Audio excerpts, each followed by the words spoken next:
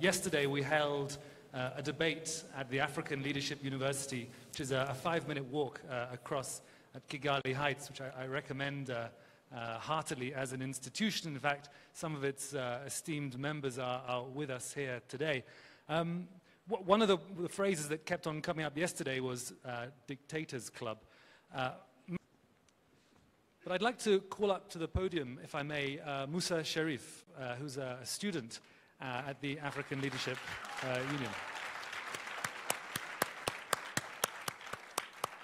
Now, this was a brutal, television reality show contest we had with 4 competing debate teams who, tore chunks out of each other all afternoon. Musa was the last man standing.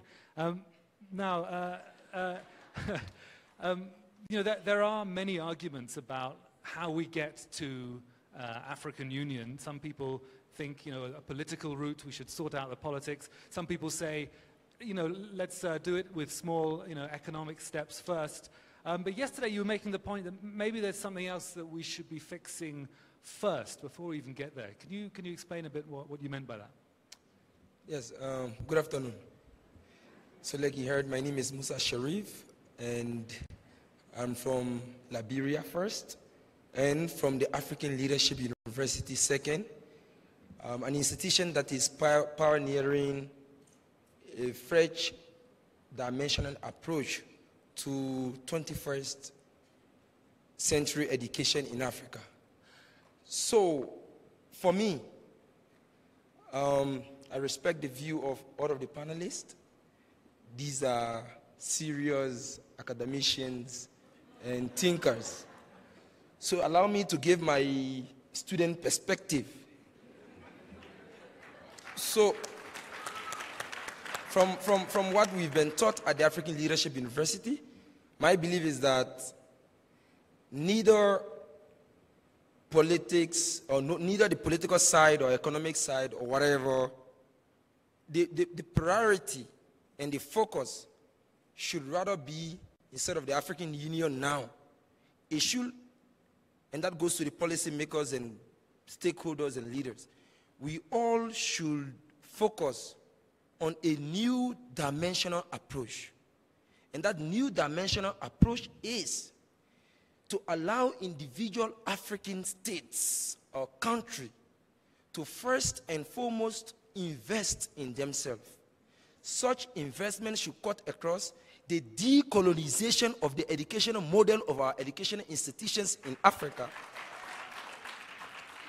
the prioritization of the affairs of the youth in each of these individual African countries, and the overall economic development of our countries.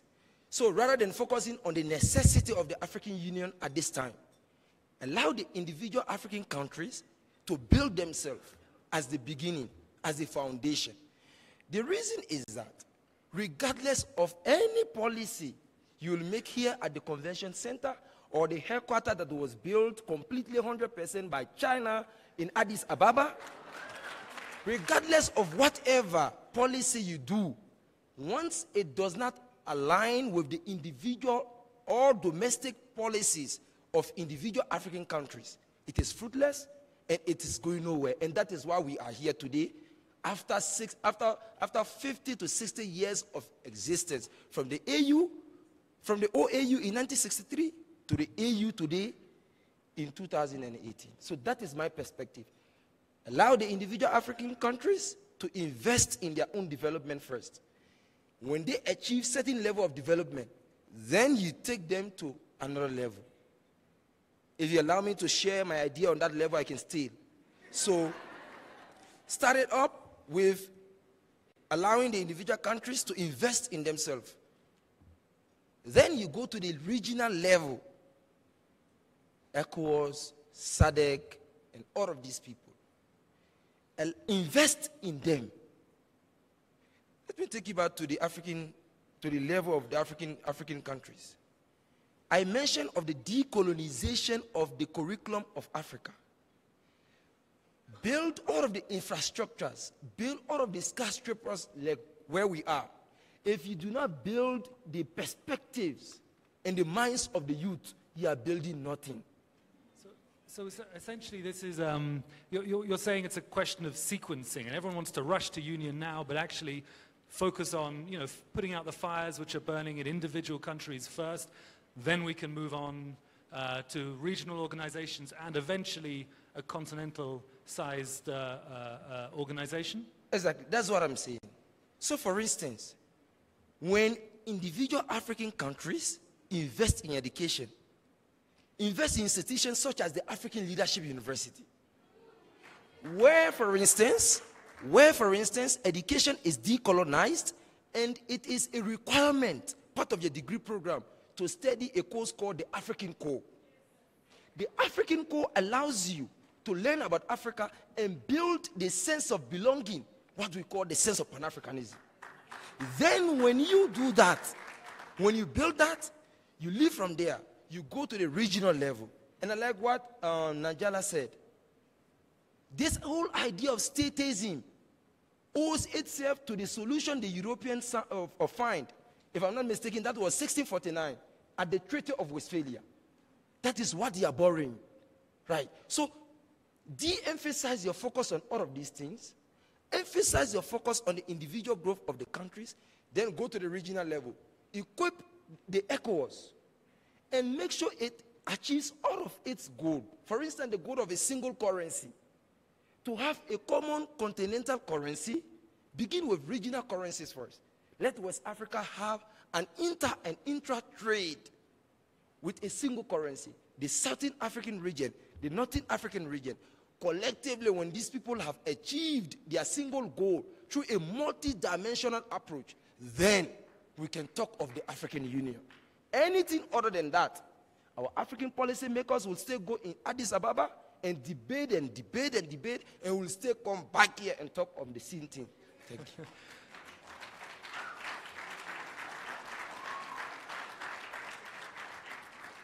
If there was one single thing the AU could do tomorrow that would make your generation sit up and think, oh, okay, maybe we should listen to these old geezers. If there was one single thing they could do, what would that be? If there's one single thing, yeah, is to invest in education.